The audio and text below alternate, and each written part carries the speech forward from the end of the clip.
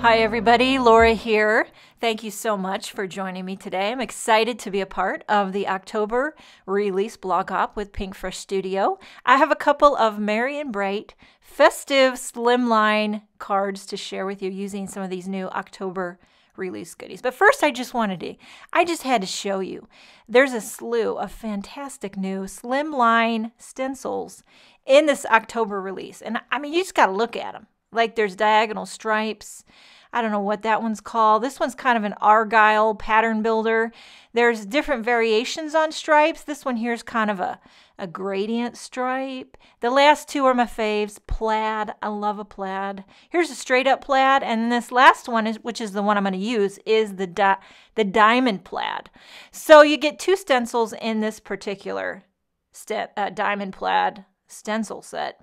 And I'm going to do one side red, one side green, going traditional holiday festive. So I've got the three shades in the red family using Pinkfresh Studio ink. So I'm using Coral Reef, Passion Fruit, and Berrylicious. And I'm using these Altenew ink blender tools. They're like brushes. I love them because they're large, so you can cover a large amount of area in a short amount of time. But any ink blender tool that you love, that you're used to, use it. Normally I use the Ranger ink blenders, but I'm just kind of using these lately.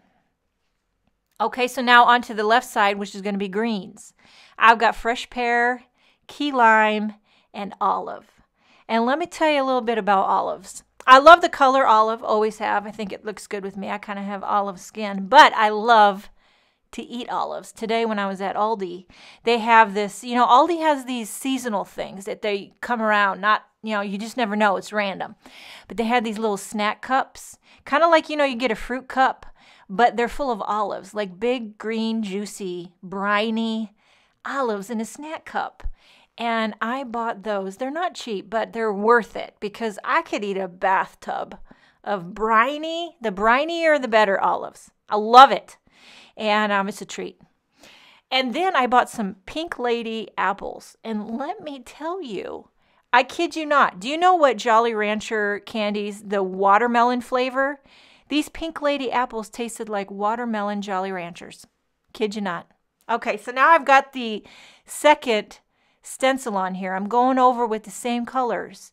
Not spending too much time. I just want a light coating, but I still want to keep that gradient look.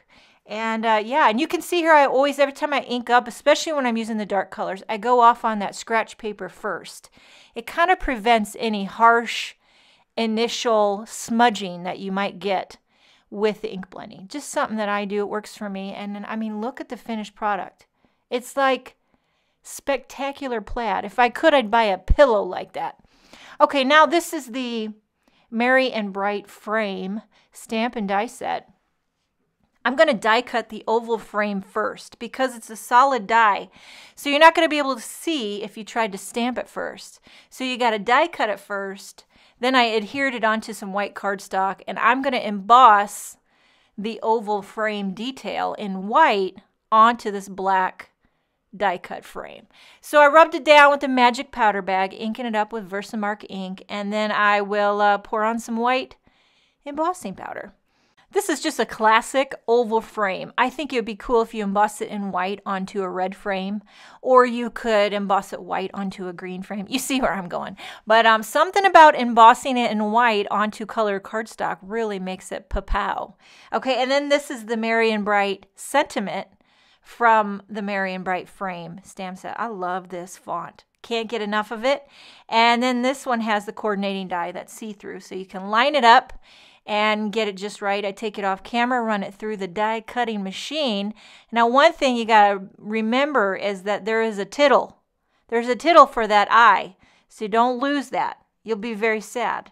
And okay, so this is the new You Are My Favorite floral swag. I'm inking it up with Misty Coast ink, which is the lightest gray. And I kind of want it to be slightly a no-show, but I need to have that floral outline so that I can see what I'm doing. Now, this is what is so cool about these new floral, I'm going to call them floral swags. They have a stencil set to go with them. So, and this one has 3 stencils. and it's called You Are My Favorite. And I'm going over it. This is like the solid first base coat. I'm using that coral reef again, but you know, with my ink blender tool, I've used all the darkest shades and lighter shades on this tool. Now you can clean it off. I don't take time to clean it. I just let the cards fall and see whatever kind of colors I can get. So there you have the base coat with the stencil. Now I'm laying on the second stencil, which is more of kind of like a detail. And then I pulled out passion fruit, slightly darker red, going with a heavy hand, getting a nice, rich, you know, detail on that. Lift that up. Look at it coming together. It's so easy, it makes you giddy. You know what I'm saying? Okay, and then now I laid on the third stencil, which is the leaves. And I'm using the fresh pear, a little bit of key lime. And I just go over here and there, you know, just to give some gradient. Some parts darker, some parts lighter, you know, just to keep it spicy. And there you have the leaves. Now, this is it. You're done coloring the You Are My Favorite floral. Look at it. So pretty. And then there's a coordinating die, if that wasn't enough. Okay, so I'm lining up this die cut, and this is a tragic story. Halfway through this video, I ran out of my beloved Post-it tape. I know, it's tragic. Okay, I'm going to die cut this oval frame right into that floral swag. I know it sounds like kind of harsh to do that, but you know what? Sometimes you got to go hard or go home, because I didn't want to cover up too much of this gorgeous plaid background. So I just wanted some floral accents, but I didn't want too much floral. You know what I mean? Just a little dabble, do ya? So everything's getting popped up. Background, frame, sentiment, floral swags. And then you zhuzh it. You zhuzh it like your life depended on it, right? And then look at this. It's floral, it's plaid, and then don't forget the tittle, right? And to finish it off, a few of these Pinkfresh Studio gems and jewels. I always do a mixture. They're just the perfect little delicious bling. Now I got to show you, I did another one. Same exact thing, just a different color combination. And it's kind of non-traditional for Christmas, but I kind of dig it. You know what I'm saying? It's pink and orange. And then for the floral swags, I did kind of aqua. And then you have the traditional one here. Which one do you like better? Traditional or non? What kind of person are you? It kind of tells a lot about a person if you like traditional or if you like to live on the edge and spice it up. So let me know which one you prefer. Make sure and check out the rest of the Pinkfresh Studio October release blog hop.